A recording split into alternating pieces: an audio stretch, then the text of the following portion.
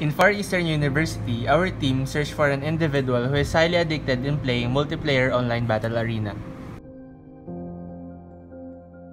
Our life was highly dependent on the technology that we developed. It has advanced for many years and has changed the way we live, the way we communicate, the way we learn, the way we travel, and the way we purchase things. And so many changes have been brought by this continuous technological advancement. So what is MOBA? MOBA, also known as Multiplayer Online Battle Arena, is a subgenre of strategy video games, which originated as a subgenre of real-time strategy. Now, how do players play this game? This is how. Each player can control a specific character to defend their own base and fight against a team of other players. Now, a few examples of MOBA games are Defense of the Ancients, also known as Dota, League of Legends or LoL, and another famous game in the mobile region, which is Mobile Legends Bang Bang. Who is the creator of Mobile Legends? Moonton is the middle name of Shanghai Moonton Technology, which was founded in 2014 under the leadership of Justin Yuan, the co-CEO of Moonton and the game developer of Mobile Legends. Mobile Legends Bang Bang is a multiplayer online arena battle game, which is designed for mobile phones. There are two teams. Each team have one goal: to find, reach, and destroy the enemy's base while defending their own. There are three lanes: the top, the middle, and the bottom. Weaker characters, also called as minions, spawn from the beginning up to the end to fight with you with glory. Each team have 5 players that controls a specific avatar, also called as heroes. A hero can be classified into 6 types: marksman, mage, fighter, assassin, tank, and support. The question is, what is your role in this game? Excuse me, do you play Mobile Legends? Opo. Yes, I'm playing Mobile Legends. Mobile Legends? Opo, yes. Mobile Yes. Yes, I play Mobile Legends. Mark Fraser Panganiban is an architecture student in Far Eastern University who is very fond of playing Mobile Legends. Okay, so before we start, I would like to thank you for your time. But if I may ask, what is your initial reaction when we asked you to have an interview with us? Siyempre nagulat ako kasi sabi ng kaibigan ko naghahanap daw kayo ng addict sa ML, which is nagpresenta ako kasi totoo naman, addict naman talaga ako sa ML. Okay, so now that you know that the interview will revolve around Mobile Legends, may I ask you, what is Mobile Legends for you? Para sa akin, pantanggal stress siya kasi siyempre college na, mas marami ng schoolworks, ayun, lagi akong stress. Minsan sa bahay, stress ka pa. Tapos sa biyahe, pag naglalaro din ako ng ML pang free time para sumasaya naman ako, para mablanko yung isip ko. Wala akong masyadong iniisip na ibang bagay. So, where do you usually play? Mas naglalaro ako lagi sa bahay kasi kalaro ko doon yung tita ko, tito ko, ganun. Tsaka, mas komportable maglaro doon kasi siyempre may kama, ganun. Then, sa school, naglalaro din ako pag free time namin, break time, ganun. Or pag wala pa ang teacher, kami ng mga tropa ko. Do you have any personal reasons with regards to why you play the game? So, yun nga, pang tanggal stress nga kasi lagi na akong na-stress, lalo na ngayon kasi finals na and marami na masyadong activities na pinapagawa. So minsan inuuna ko talaga yung paglalaro para mablangko yung isip ko, makapag-isip ako ng maayos. When do you usually play? Kapag free time ko sa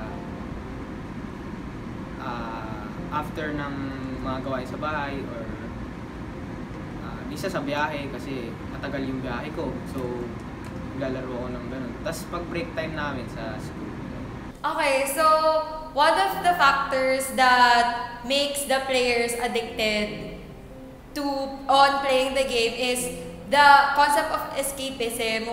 When they want to escape from all the stress they have or they get from schoolworks or from even from home. So that's a way to somehow distress themselves. Through playing, they can somehow make a way or outlet or create an outlet para matakasan nila in a way again yung pagkakaroon ng stress or pagkakaroon ng struggles sa different aspects ng life nila, like again school and home. So how did it affect you after playing, regardless if you won the game or you lost the game? Actually, this month, hindi naman, recently, kakadelete ko lang ng email ko kasi this month, nagka-problema ako sa ganyan, sa time, sa pag-manage ko ng time, sa girlfriend ko, sa bahay, sa mga gawain bahay, sa schoolworks. So, ayun, kaya parang dinilit ko muna siya para makapag-isip ako ng maayos and para ma-manage ko yung time ng maayos.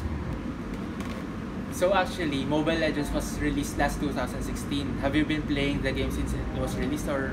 Hindi naman, mga isang taon pala ako naglalaro kasi actually hindi nga dapat ako papasakop ng parang kaadikan sa ML kasi parang ayoko ng mga ganun laro kasi para sa akin mga racing games, mga gusto kong laro. Kaso, yung kapatid ko, since naglalaro na siya ng ML, nauna siya sa akin. So parang na-intriga ako, syempre boring di sa bahay, and then ayun, tinry ko yung ML, and then natuwa nga naman ako kasi nakakalaro ko sila. Were there any impacts that you have discovered after playing the game?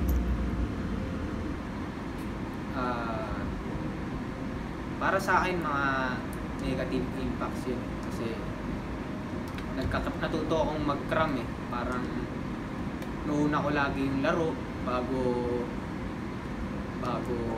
ibang bagay, and then minsan pag sabay-sabay kami kumakain, kapag naglalaro pa ako habang kumakain na sila, parang in-game pa ako ganun kasi hindi naman natin alam yung kung gaano katagal yung oras sa laro.